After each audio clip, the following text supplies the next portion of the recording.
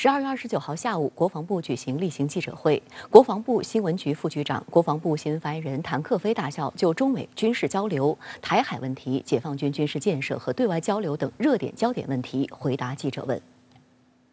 美防长日前在中美两国防长会谈时谈及恢复两军对话机制的重要性。美国防部助理防长邦办近期参加美智库研讨时，竟然宣称，中方因佩洛西窜台暂停美中军事对话机制，不利于两军及时沟通，消除疑虑，降低误判。对此，谭克飞回应表示，有关报道混淆是非。中方取消中美两军3项交往活动，是针对美方蓄意制造重大危机、严重损害中国主权和领土完整的必要反制，前因后果一清二楚，美方对此心知肚明。近一段时间以来，美方连续发布多项涉华负面政策文件和法案，大肆鼓噪大国竞争，渲染炒作所谓中国威胁，粗暴干涉中国内政，进一步破坏两军沟通交往的基础和氛围。谭克飞强调，中方重视发展中美两军关系，两军工作层面沟通也未中断。但美方不能既寻求与中方全面恢复对话交流，同时又不断损害中方利益，更不能颠倒原委，将取消两军部分交流的责任甩给中方。天下没有这个道理。美方如果真想与中方开展积极的、建设性的对话交流，就必须拿出诚意和行动，切实尊重中方核心利益和重大关切，积极为两军关系重回正轨创造条件，营造氛围。8月初，美国众议院议长佩洛西不顾中方强烈反对，执意窜访台湾地区。随后，中方宣布8项反制措施，其中涉及中断3项两军交流、中美两军战区领导通话、中美国防部会晤、中美海上军事安全磋商机制会议。中方行动向美方传递清晰信号，展示了中方维护国家主权和领土完整的决心。中国外交部也多次回应，中美军事交流问题不在中方，而在于美方的诚意和实际的行动。在这个中美的交往之中呢，我觉得还是要站稳最基本的立场，就我们在这个中美之间的这个涉及到军事和其他领域的交流里面，实际上我们始终是保着认为要中美之间的这个太平洋足够大，能够容纳下2个国家，而且我们说中美是希望能够那么和平的去共处的。当然了，对于这个任何挑战中国的国家利益、挑战中国领土完整的这种行为呢，我们肯定会坚决的予以回绝。美国一方面呼吁要与中方恢复军事交流，同时又在台海问题上小动作不断，通过推出涉台法案、派高层级人员窜台、加大对台军售等，加强与台当局的勾连。而解放军则以台岛演习显示维护国家统一、维护台海和平的坚强决心。12月25号，解放军东部战区在台岛周边海空域组织的诸军兵种联合战备警巡和联合火力打击演练，出动战机刷新纪录。对此，台湾外事部门负责人网称，大陆军事威胁达到前所未有严重程度。对此，谭克飞回应表示，中国人民解放军的军事行动针对的就是台独分裂活动和外部势力干涉，目的是捍卫国家主权和领土完整。哪里有数典忘祖、分裂国家的行径，哪里就会有解放军的军事行动。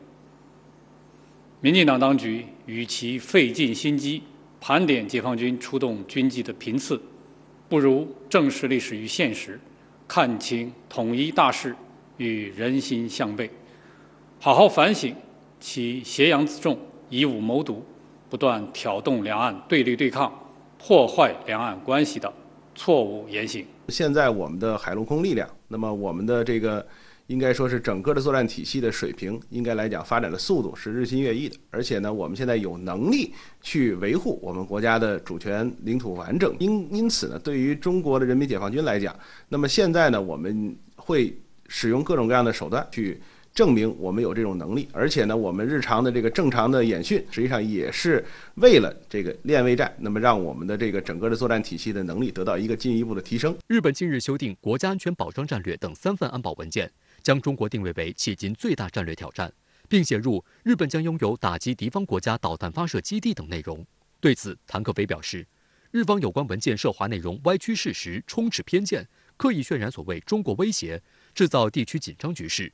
事实证明，中国是世界各国发展的伙伴与机遇，中国军队是维护世界和平的坚定力量，从未挑战谁，更没有威胁谁。反而是日本近年来严重违背和平宪法和专守防卫政策，借所谓外部威胁，大幅增加防卫支出，加强太空、反导、高超音速武器等领域的军事技术研究，深化美日军事合作，谋求发展所谓反击能力，鼓噪同美国搞核共享。跟在他国身后搞有针对性的小圈子，已经成为地区和平安全与稳定的现实挑战。针对日方频频在台海问题上挑事，谭克非又强调，台湾问题没有日方智慧的空间，日方应该做的是牢记历史，反省罪责，信守承诺，谨言慎行。回顾历史，只有当日方坚持和平发展，切实尊重他国安全关切时，才能得到亚洲邻国和国际社会的信任。我们敦促日方认真汲取历史教训，不得在台湾问题上趟浑水、谋私利，不要重走以邻为壑、与邻为敌的老路，多做有利于维护地区和平稳定的事。谭克非大校又介绍，中俄两国海军于12月21号至27号在舟山至台州以东海域举行了代号为“海上联合2022”的联合军事演习，充分反映了双方战略互信水平和战役战术协同深度，进一步深化了中俄新时代全面战略协作伙伴关系，体现了两国海军的密切协同。双方派出水面舰艇、潜艇、航空兵等多个兵种力量，在海上集结后，直接奔赴演习海域，展开海上行动，表明中俄海军经过10年联演磨合，已形成一套完备的临机协同方法、通信联络规范和联训组织机制。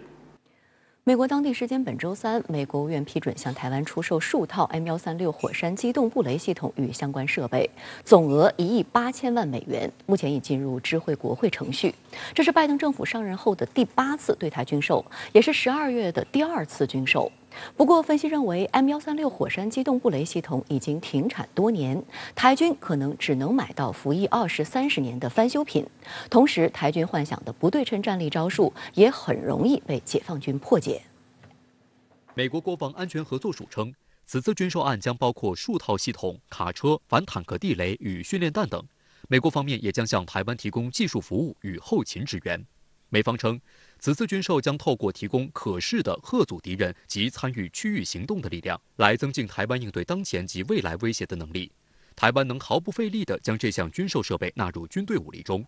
美国诺斯洛普格鲁曼公司和奥什科什公司将会是这项军售案的主承包商。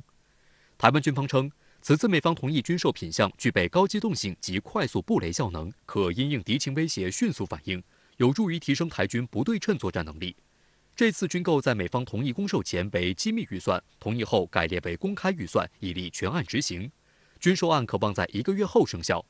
这是拜登政府2022年首度对台出售新的武器系统。美国国务院2021年曾宣布以军售方式提供台湾没有的 M109A6 自行榴弹炮，后来以产线排挤为由喊停这项军售。接下来的6次军售都是作业维持及零部件出售，没有新的武器系统。据介绍，M136火山车载布雷系统以重型战术卡车载运。美军标准布雷罐配备的是 B1191B 战防雷或 B1192B 人员杀伤雷。台湾陆军计划采购的 B1191B 战防雷属于炸底甲地雷，该地雷为扁圆形，直径为140毫米，装有0.8公斤高分子粘结性炸药，配用磁感应引信。当坦克从地雷上方通过时，不用直接压触到地雷，磁感应引信就会起作用，引爆地雷，炸毁履带或炸穿底甲。同时，高速度飞散的装甲碎片还可能杀伤车内成员和设备。倭看本身呢，这些年其实一直以来都在强调什么？它叫所谓的这个滨海或者叫滩涂布雷能力，也就是说，在敌方的预定登陆场上面，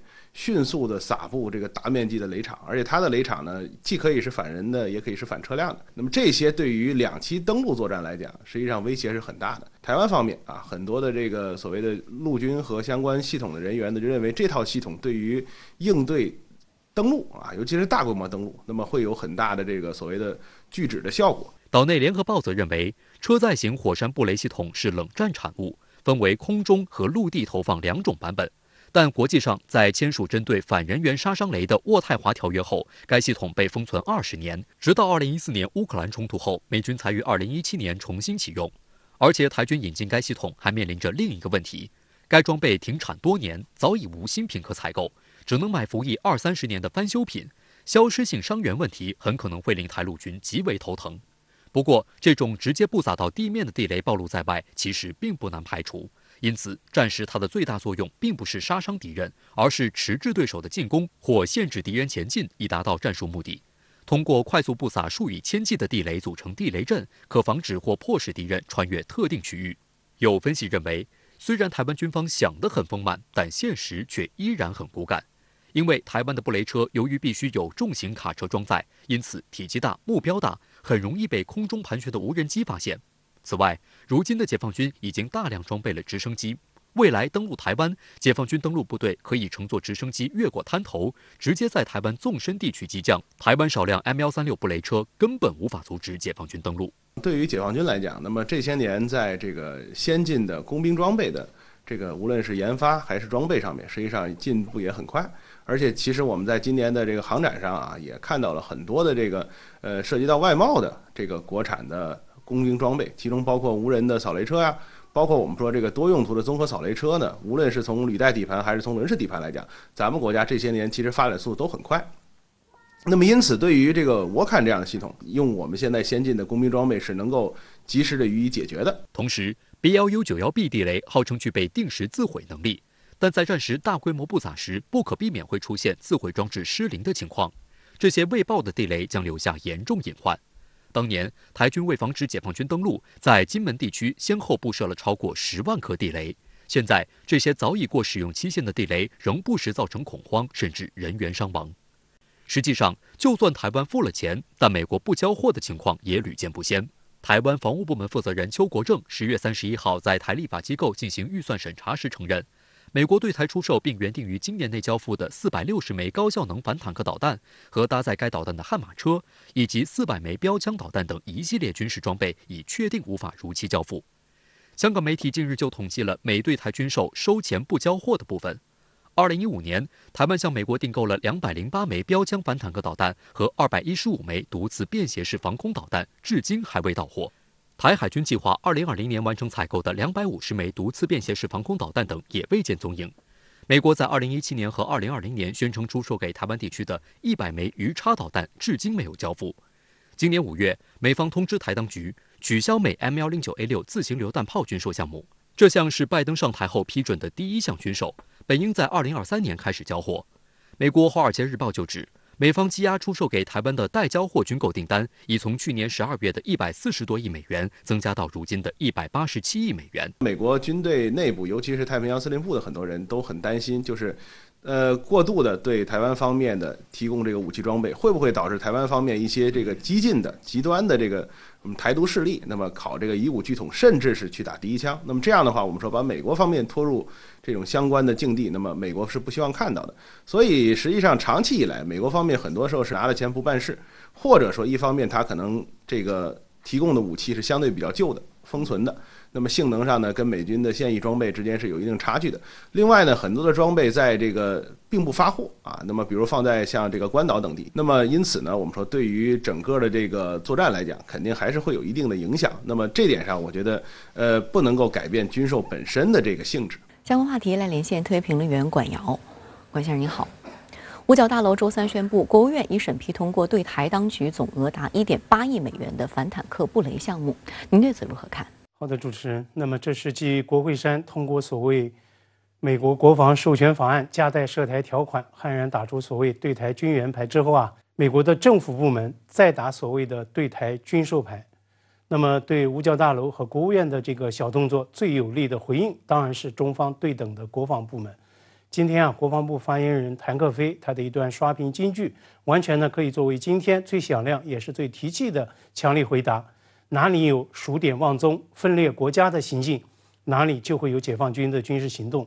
那么中国军人的这一番血性表达，是回应记者有关台外事部门负责人抱怨所谓中国大陆军事威胁达到前所未有严重程度的这样的一个提问。但是呢，这番回答同样可以送给五角大楼，送给美国国务院。因为呢，谭克飞今天啊，他说的一清二楚，中国人民解放军的军事行动针对的就是台独分裂活动和外部势力干涉。民进党当局在心惊胆战、费尽心机，在盘点解放军出动军机的频次、架次，那么演以台制华戏码的外部干预势力，他们又何尝不在盘点算计呢？所谓 M136火山 Volcano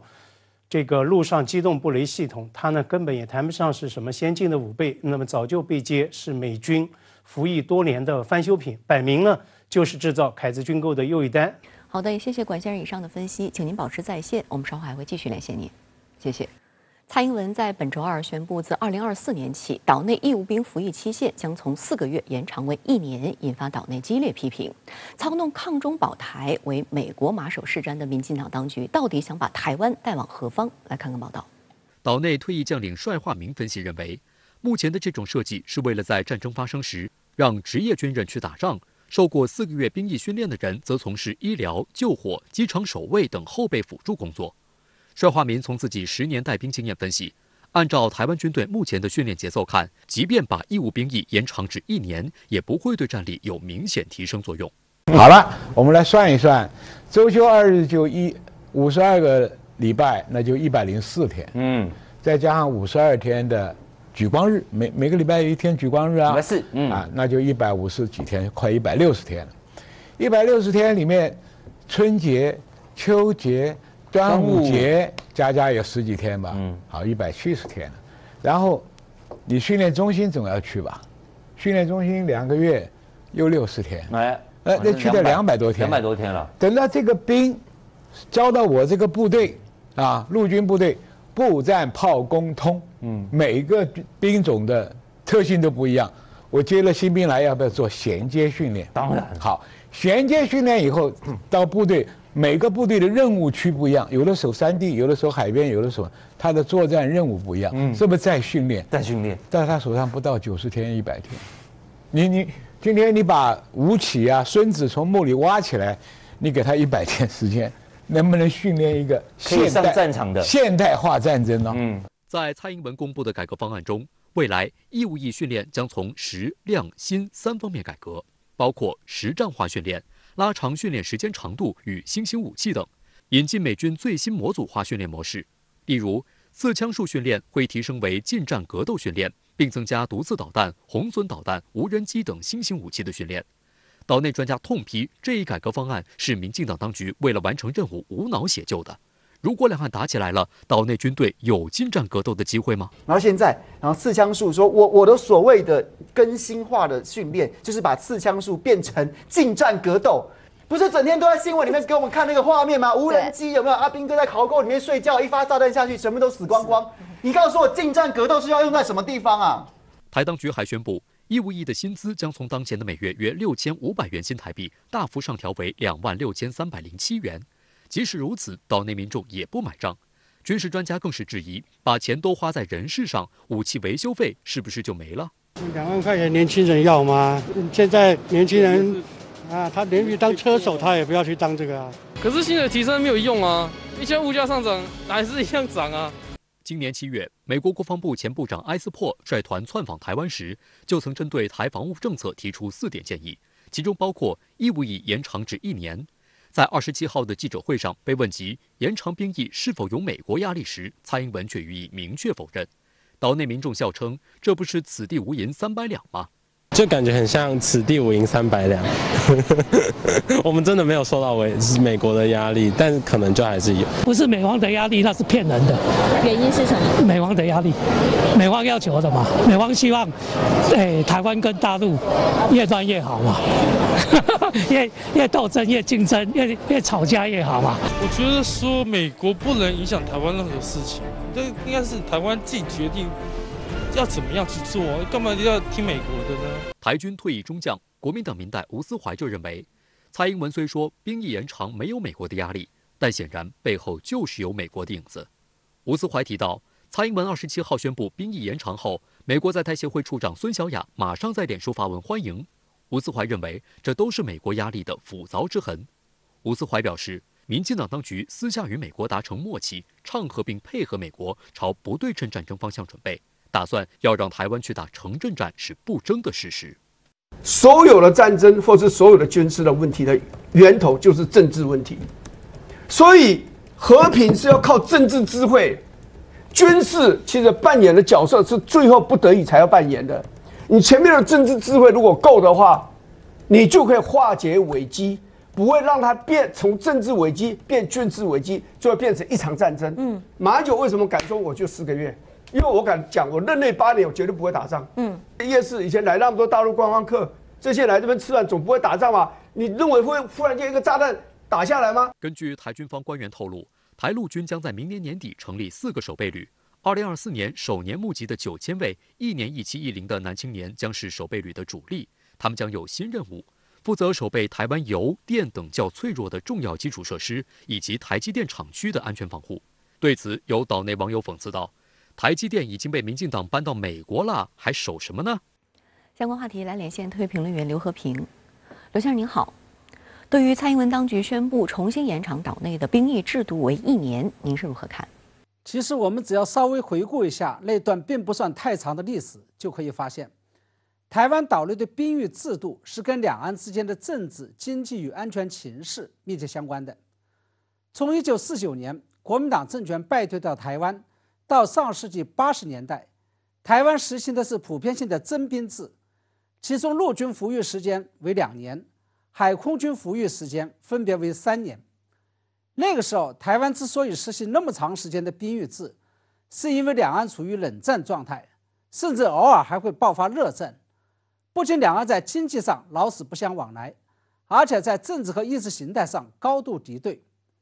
大陆在军事上喊出的是“我们一定要解放台湾”的口号，而蒋家政权喊出的这是“我们一定要反攻大陆”的口号。从上世纪80年代末开始，到本世纪头10年，台湾的兵役时间开始由最高的3年逐渐往下减，并且逐渐缩减到了只有1年。那是因为中国大陆实行了经济上的改革开放，政治上喊出了和平统一、1国2制的口号。同时，台湾方面有一段时间也是承认9二共识的。在这种情况下，两岸经贸与人员交往开始逐渐增多，政治与安全上的紧张情势开始逐渐缓解。于是，岛内在兵役和备战方面，开始在一定程度上出现了刀枪入库、马放南山的现象。到2008年，由于主张认同9二共识与推动两岸经济深入交往的马英九与国民党重新上台执政，两岸关系进入了难得的和平发展阶段。也正是在这个时候，马英九正式将台湾的征兵制改为了自愿役为主、义务役为辅的制度，并且将兵役时间大大缩短为了4个月。那么很显然，民进党当局之所以会将岛内兵役时间由4个月重新延长为1年，是因为蔡英文拒绝承认9二共识，重新导致了两岸经贸交往受阻，两岸军事关系空前的紧张。那么值得注意的是，蔡英文当局这次宣布延长岛内的兵役，是跟日本的岸田政府宣布5年内将军费增加1倍，同时部署美国的政府式巡航导弹，以及美国国会通过2023年度国防授权法案，宣布要对台湾提供5年100亿美元的军事援助，是同时进行的。这实际上也就意味着美日以及民进党当局正在联手将台海局势推入到了一个新的紧张阶段。那对于蔡英文本人承认延长台湾的兵役时间是一个无比困难的决定，您又是如何看的？我相信蔡英文绝对是说了一句真心话，因为在正常情况下，台湾民众都不愿意当兵上战场。蔡英文做出这一决定，实际上是在跟民进党的选票过不去，而且是跟年轻人的选票过不去。不过，蔡英文当局陷入到这种左右为难的境地，完全是作茧自缚的结果，是其失败的两岸政策与外事路线所导致的。在马英九与国民党执政时期，岛内之所以有空间将兵役时间骤降为4个月，那是因为马英九为台湾设置了一套并不仅仅是依靠军事实力，而是政治、经济与军事3位一体的全方位的安全体系。就如同踢足球一样，在这套安全体系当中，两岸经贸交往是稳定两岸关系的前锋，而两岸政治关系，尤其是承认9二共识，这是稳定两岸关系的中场。岛内的军事建设，这是备而不用的后卫。然而，蔡英文上台之后，由于其拒绝承认9二共识，导致两岸经济与官方交往的政治基础不复存在。这就使得原来马英九设计的政治、经济与军事三位一体的安全体系，变成了仅仅依靠军事一条腿在支撑。同时，由于蔡英文奉行了一面倒的亲美日外事政策，也进一步恶化了两岸关系，恶化了两岸安全形势。而两岸军事态势的日益失衡，就势必会导致台湾在军事层面上的压力越来越大，军事这条支撑腿越来越支撑不住。于是台湾就必然会钻进扩军备战，越备战越不安全的这么一个死胡同中。那对于蔡英文当局坚决否认延长兵役期限是因为受到来自美国的压力一事，你又是如何分析？其实蔡英文延长岛内的兵役时间，是因为受到了来自美国的压力，这是秃子头上的虱子，明摆着的事情。正是因为美国的一些政客们得出了中国大陆将会在未来5年内武统台湾的错误判断，并且为台湾设计了一套所谓的刺猬战术，鼓励台军跟有可能会登岛作战的解放军打巷战，才使得蔡英文当局产生了台湾兵源不够的焦虑感，并做出了延长兵役的时间的这么一个决定。但是蔡英文当局绝对不敢承认这是美国人下指导棋的结果，因为这样做不仅等于是出卖了美国，而且会给自己留下一个丧权辱台的骂名。当然了，更为关键的是，还是因为美国这样做实际上是给岛内发出一个非常不好的信号，即未来台海一旦发生战争，美国可能会只出武器出钱，而不会为台湾牺牲美国大兵的生命。未来台海要是发生战争，台湾人才是第一责任人，首先牺牲的是台湾士兵的生命。所以台湾必须要延长兵役期限，以自己子弟兵的力量去独自承担起这场战争。那么值得注意的是，蔡英文在民进党9合1选举大败之后，同时2024年台湾地区领导人选举到来之前来做这件事情，显然是担心这件事情会影响到赖清德与民进党2024年的选举选情，因此要提前把这个炸弹给引爆了。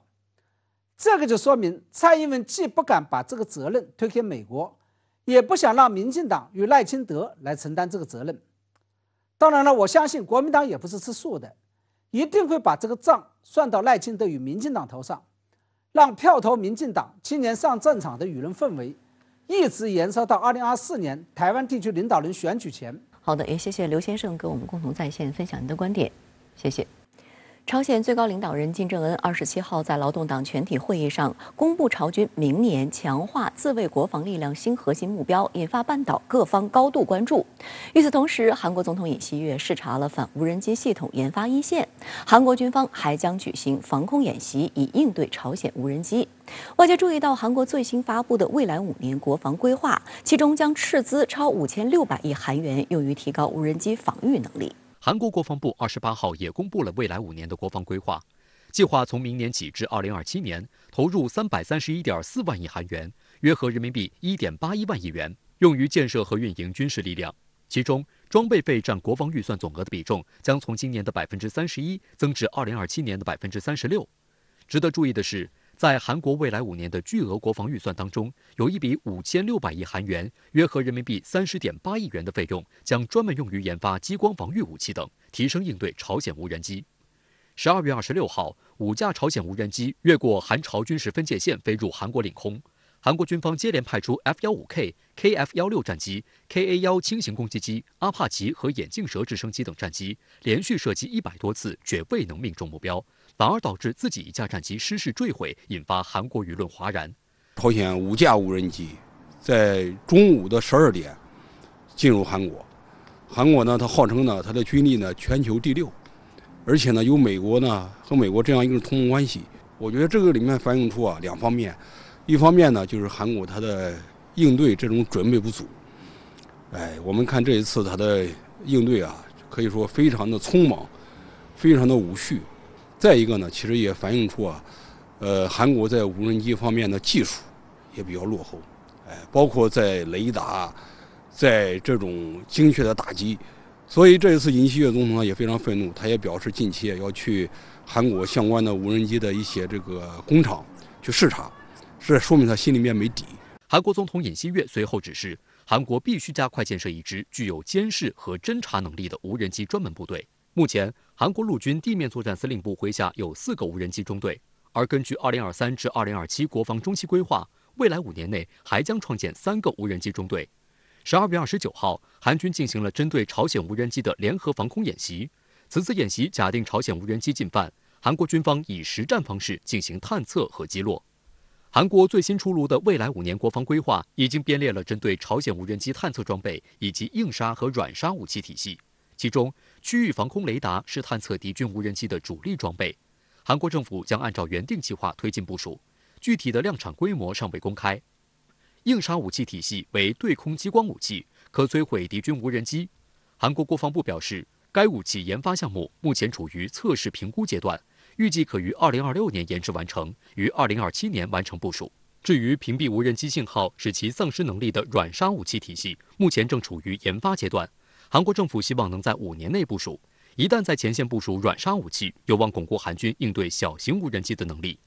朝鲜无人机2017年在庆尚北道新州驻韩美军萨德基地进行拍摄后，韩方曾部署了经改进的区域防空雷达等侦测装备，并成功探测到部分朝鲜无人机，但未能实施击落。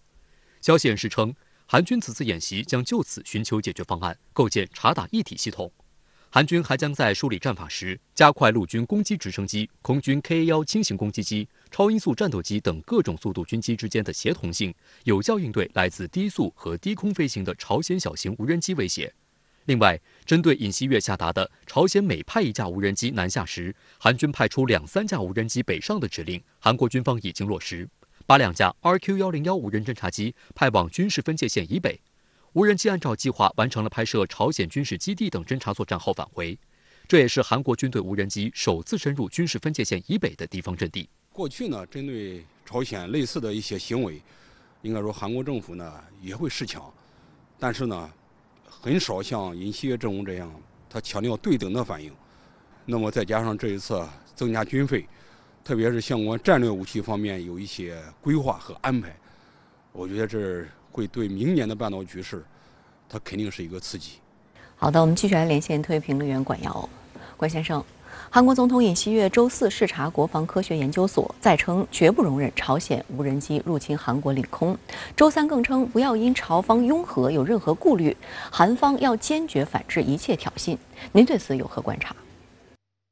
尹锡悦考察位于大田市的国科所 ADD， 这呢是少有的事先张扬、提前公布的总统行程，而且呢，国科所本身也是涉及到武器系统研发进展与应对评估的一个绝密机构。那么，军中的监视与拦截系统是他重点研发的方向之一。所以啊，尹锡悦的这次访问，实际上呢，也是半岛无人机最新事态引发的连锁反应之一。那么，按照韩国最大媒体《中央日报》的说法，尹锡悦他今天在防长、总参谋长等等安保军事高官的陪同下走访 ADD， 他呢主要是2个目的：第一，就是切断无人机事件引发的国防不安；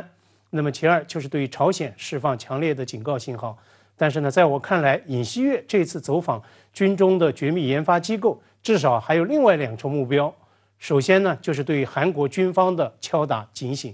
就朝鲜无人机应对，韩国军方的系统应对啊，显然是问题一堆。那么尹锡悦对此是相当火大的。韩军不但没有能够捕获或者是击落朝方的无人机，那么最初的反应呢，根本就是措手不及，忙中出错，甚至还摔了1架有人机。那么尹锡悦接报之后，曾直接下令，朝方来1架无人机，我们就应该派出2-3架来回应。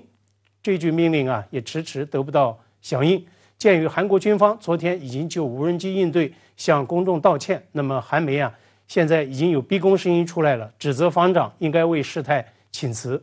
那么其次，尹锡悦是要再度强化铁腕安保的人设。朝鲜无人机事件发生之后，韩国总统下达了一连串的指令，动作力度之大，对抗调门之高，都是相当罕见的。这其中最有代表性的就是尹锡悦昨天在主持幕僚安保会议时啊，强调的这一番所谓的无惧朝核论。尹锡悦就声称说，不能因为朝鲜有核感到害怕或者是犹豫不决，以强制强，硬碰硬，这才是遏制挑衅的有效手段。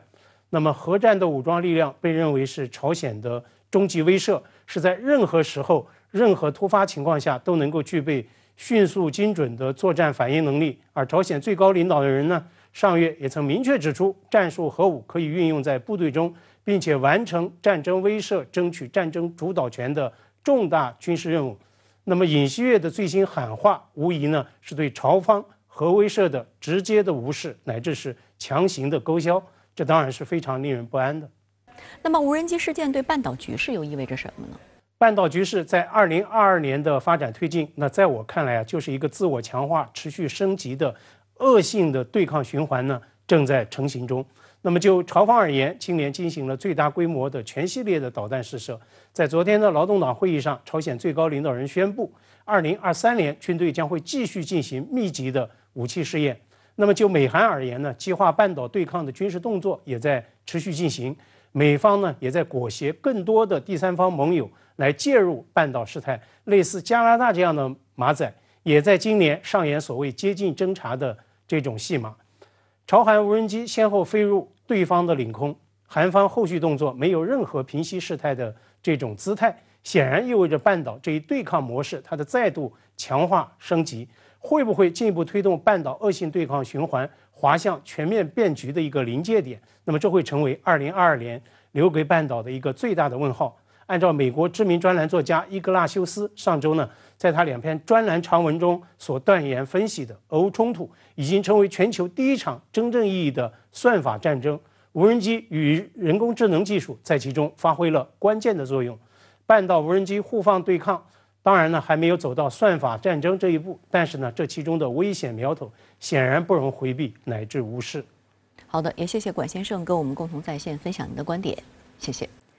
多家俄媒日前披露的一则消息引发强烈关注。据透露，俄罗斯外交部长拉夫罗夫在接受采访时指出，美国五角大楼匿名官员关于对克里姆林宫进行斩首式打击的声明，实质上相当于威胁要直接消灭俄罗斯总统。报道称，拉夫罗夫警告，如果有人真的有这样的想法，那么这个人就应该认真思考该计划可能带来的后果。更有俄媒因为愤怒而发出了核战争的严厉警告。